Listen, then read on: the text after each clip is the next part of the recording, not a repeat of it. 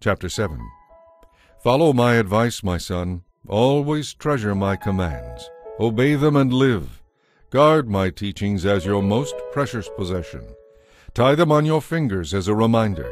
Write them deep within your heart. Love wisdom like a sister. Make insight a beloved member of your family.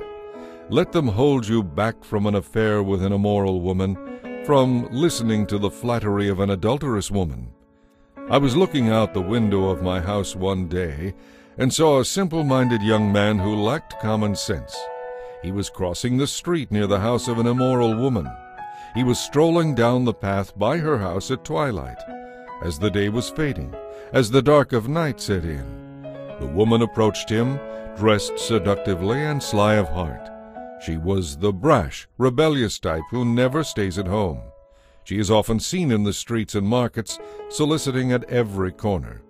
She threw her arms around him and kissed him, and with a brazen look she said, "I've offered my sacrifices and just finished my vows.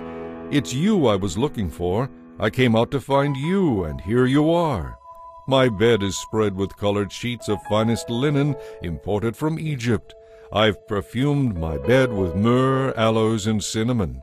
Come, let's drink our fill of love until morning. Let's enjoy each other's caresses, for my husband is not home. He's away on a long trip. He has taken a wallet full of money with him, and he won't return until later in the month." So she seduced him with her pretty speech. With her flattery she enticed him. He followed her at once like an ox going to the slaughter, or like a trapped stag awaiting the arrow that would pierce its heart. He was like a bird flying into a snare, little knowing it would cost him his life. Listen to me, my sons, and pay attention to my words.